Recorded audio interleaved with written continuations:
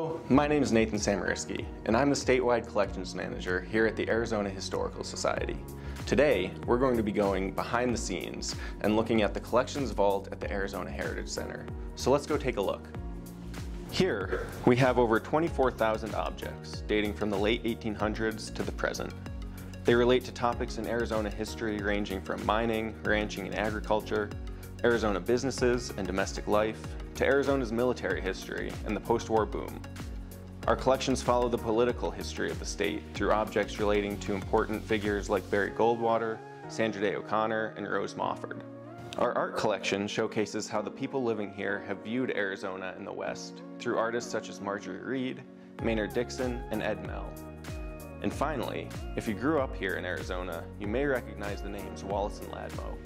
The Arizona Historical Society is lucky to have in its collection costumes, set pieces, and other materials from the Wallace and Ladmo show, which aired on Arizona television from 1954 to 1989.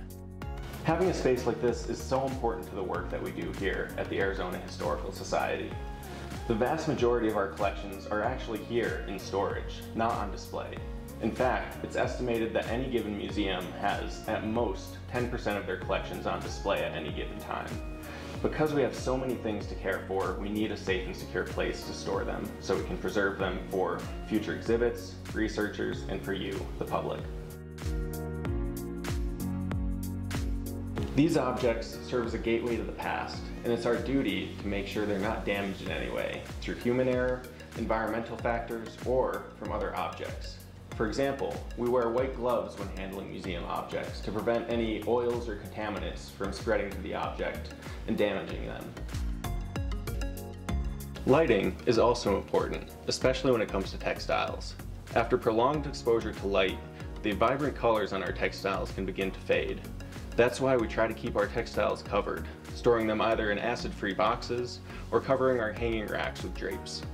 Organization is also important for the preservation of our objects.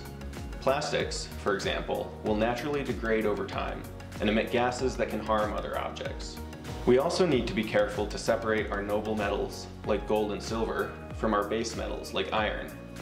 When a noble metal is touching a base metal, it creates an electrical current through which electrons will be transferred from the base metal to the noble metal. While this will preserve the noble metal, it will cause the base metal to corrode even faster, especially in higher levels of humidity. So we need to make sure that these types of objects are stored separately so we can preserve all of our collections. Even though we already have over 60,000 objects in our collection already, we at the Arizona Historical Society recognize that history happens every day, and it's important for us to collect objects now to preserve them for the future. It's a lot easier to collect based on current events now than it will be 20 years from now. This is why at the onset of the COVID-19 pandemic, we decided to reach out to our communities and collect stories about different experiences. We understood that this global event affected everyone, and that it would be something we would need to talk about in the future. We were very lucky to have received so many great donations, some of which are currently on display at the Arizona Heritage Center. Well, that's it for today. We hope you've enjoyed this behind-the-scenes look at our collections vault. Thank you for joining us, and we hope to see you again soon.